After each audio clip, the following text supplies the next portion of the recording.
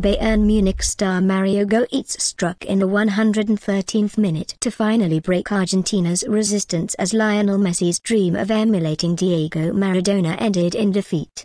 Mario Goetze scored a superb extra-time winner as Germany beat Argentina 1-0 to become the first European team to win a World Cup held in South America on Sunday. Bayern Munich star Goetze struck in the 113th minute to finally break Argentina's resistance as Lionel Messi's dream of emulating Diego Maradona ended in defeat.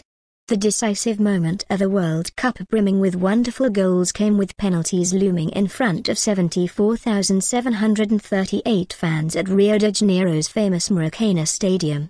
Andre Schürrle burst clear down the left flank and crossed for Goetze.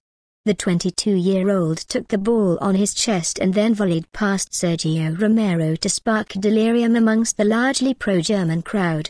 Argentina and Messi were left squandering a handful of gilt-edged chances, including one that fell to Messi in the second half. Messi was largely anonymous for most of the evening, and his miserable evening was summed up when a late free kick to equalize sailed over the bar.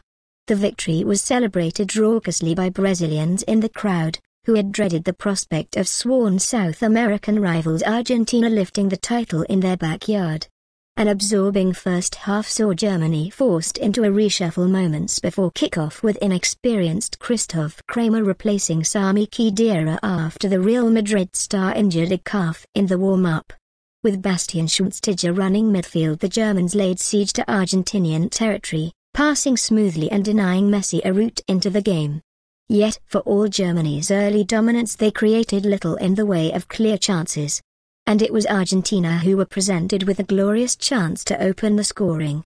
Toni Kroos misdirected a header back to Manuel Neuer to send Gonzalo Higuain racing through on goal.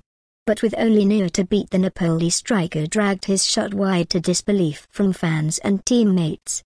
Germany continued to probe for openings, and a Philipp Lahm pass almost put Thomas Müller clear.